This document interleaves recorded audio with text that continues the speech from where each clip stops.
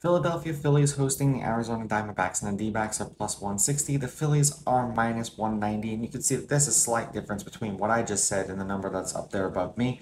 The over-under is at 8.5.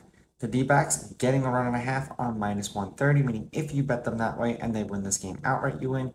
They lose by one, you win.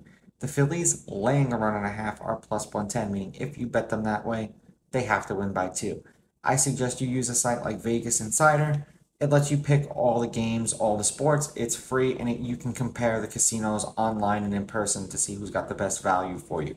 Now, Bumgarner pitched twice against the Phillies last year. 8 innings, 1 run, 1 earned. They won 6-2. 5 innings, 5 runs, 5 earned. They lost 7-4. And Wheeler pitched once against the D-backs also last year. 6 2/3, 6 runs, 6 earned, and they lost that game 6-2.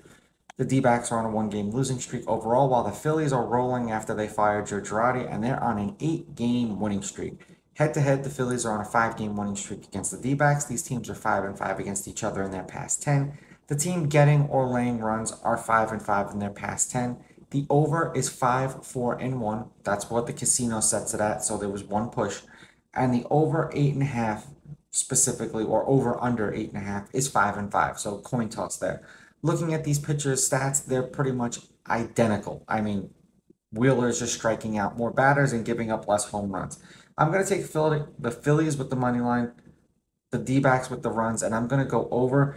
Neither one of these pitchers, with the exception of Bumgarner, in one appearance, have really pitched well against the other team. Let's see if the numbers are right.